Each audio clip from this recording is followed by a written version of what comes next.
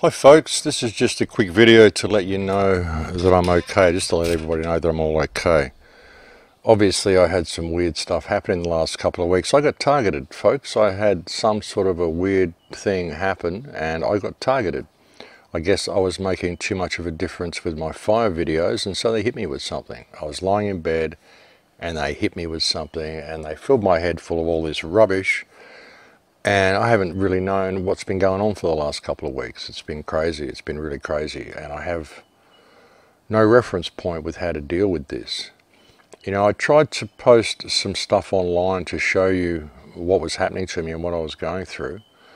I thought it was important for people to see it. I've actually received a lot of messages from people who've gone through similar things as well. A lot of people who know I'm not crazy. But the point being, folks, they hit me with something. I just underwent a coordinated attack. They hit me with some sort of a light. Had I been asleep when that hit me, I would have literally woke up in the morning thinking I'd had an epiphany that I was the second coming and the earth was flat.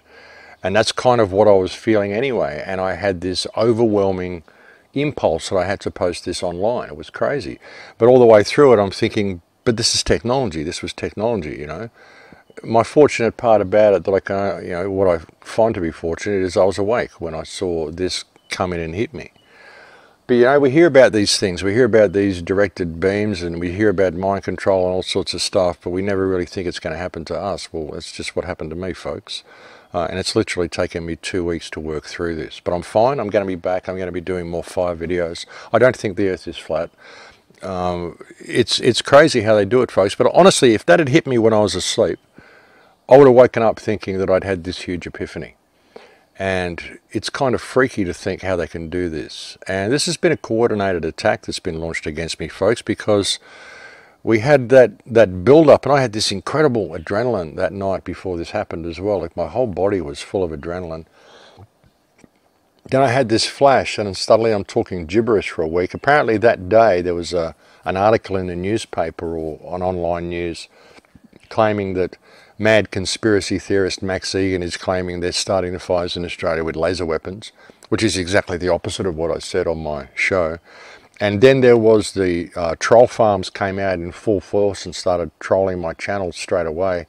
And then there's also been, in a new wave of attack, there's been people that have been releasing a video saying that I've plagiarized someone who's actually plagiarized me, if you check the upload dates.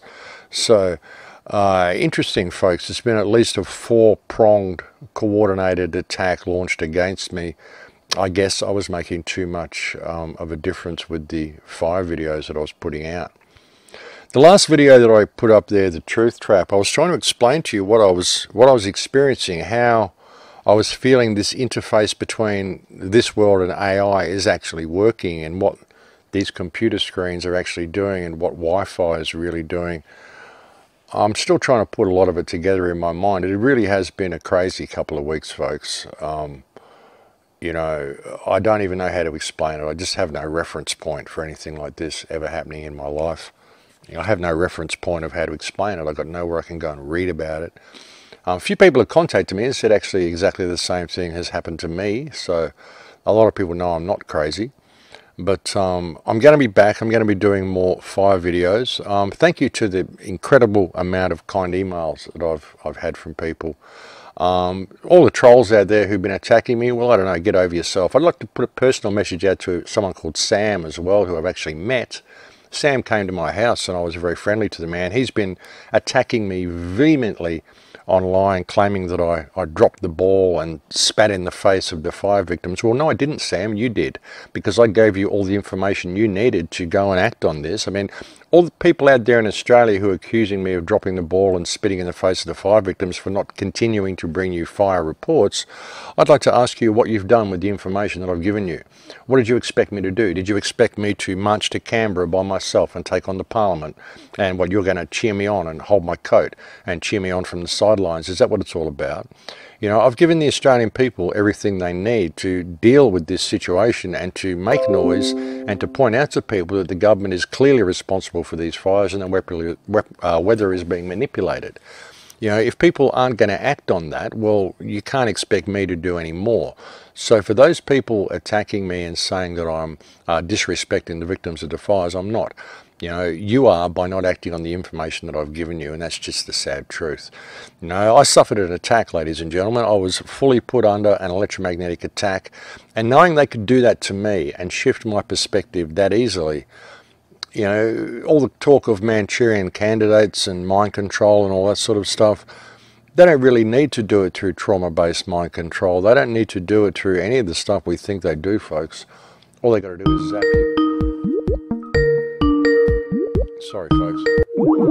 All they got to do is zap you with one of these lights. That's really all they've got to do. So, it was a pretty freaky experience, folks. And thank you to the people who stood by me through all this. And, you know, to the haters, well, haters are going to hate. I don't really care what you think. On the channel that I've had, the YouTube channel that I've had all these years, folks, and I'm not your reporter. I'm not a guru. I'm not a leader. I'm not anything. I'm simply Max, and I'm simply giving you my perspective and sharing my perspective and my opinion about things through life. I've never monetized my account. I don't do things for clickbait. I don't do things because I want views or want subscribers. I just do them and say them because I think they need to be done and I think they need to be said. So, for those that have joined me on the ride and those that are continuing to join me on the ride, well, I welcome your company and I welcome your input and I welcome your perspective, and I hope you enjoy the ones that I share with you. But for the haters, hey, go find another channel. I'm not your leader. I'm not your guru. I'm not your reporter of all that is true. I'm just Max. So, you know, get over yourselves and go troll someone else. And to the people who are accusing me of plagiarism, I suggest you do a little bit of fact-checking, folks, and look at the upload dates on those videos. I have no problem with Relevant Sage using my words. It would have been nice if he'd put a link below to let people know he'd used my words so people didn't accuse me of stealing my words from him. But either way, I don't care that he said them. I don't have any grudges towards anybody. But I think the people that have jumped on the bandwagon to accuse me of plagiarism without doing any fact-checking at all, I think you've kind of revealed yourselves as being part of the anti-truth movement. So, you know, time to get back on focus, folks. We've got a pretty dangerous situation here, and the government likes nothing better than to see us hacking each other down.